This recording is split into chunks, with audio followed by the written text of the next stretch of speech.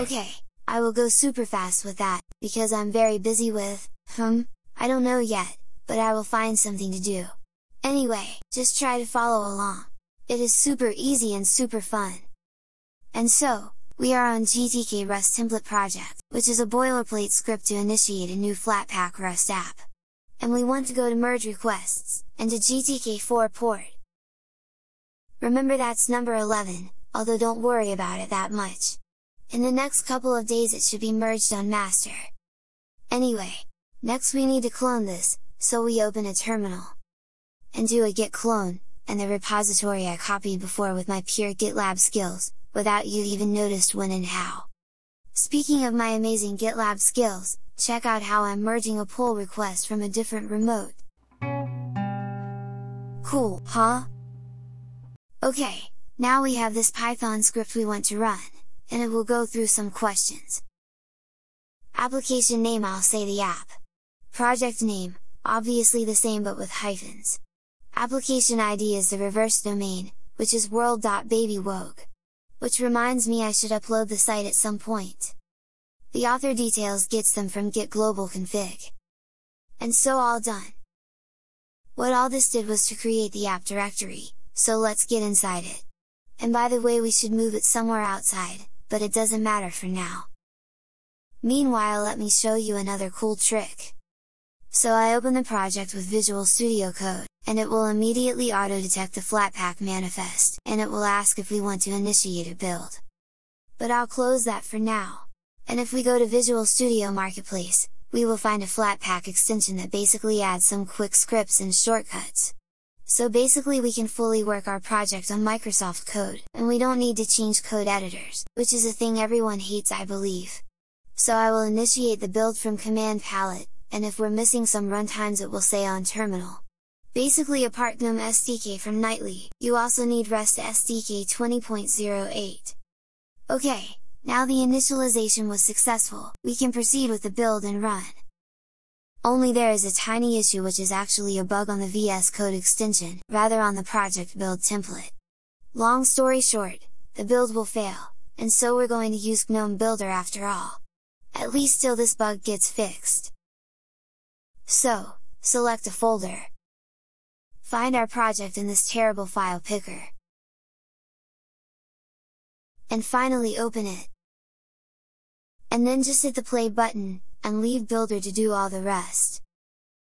But Flatpak Rust builds are huge and last long the first time, so till finishes it's a great opportunity to go out of video context, but for a good reason I believe. So this is an article by Chris Davis, which is a very active GNOME contributor, so I guess you know him already.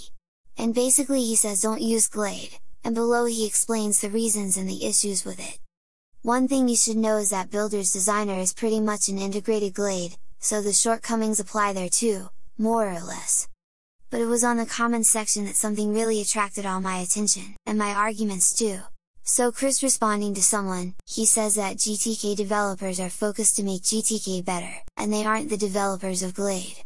But if GTK developers aren't responsible for the building tools, and especially for the designer of the toolkit, then who is it?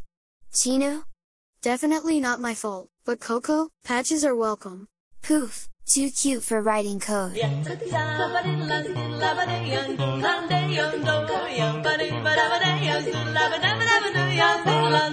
So basically a part that we can't easily prototype without a designer, and it is nearly impossible to write XML files manually. A bigger problem, especially for new GTK app developers, is that it's very hard to learn the available widgets and how to compose them.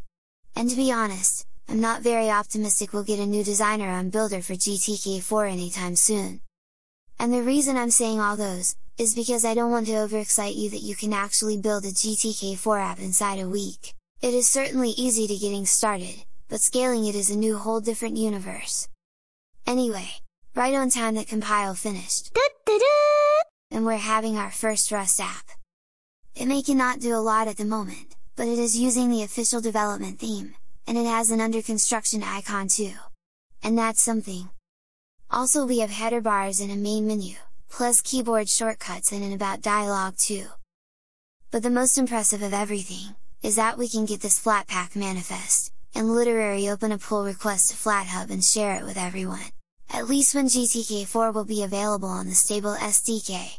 And that's the part that GNOME has done a fantastic job. And make no mistake, all those started by GNOME and for GNOME, and later it just spread. So, beyond that point you want to continue by reading the GTK4 examples. Then you also need to read the API, and I'm not sure how complete and stable that is, but Bilal told me that most of the stuff you need to start is there already. Speaking of which, I strongly suggest to look at Authenticator source code, that has been already ported to GTK4. And because Bilal contributes big on Rust bindings, you will certainly find the best practices there. Ouch! That should hurt! And I wish you to start fresh and you won't need to port anything, but there is also a migration guide from GTK3, which it can be proved a bit useful even if that's your first try. So that was everything for now. And so, good luck! You will need it!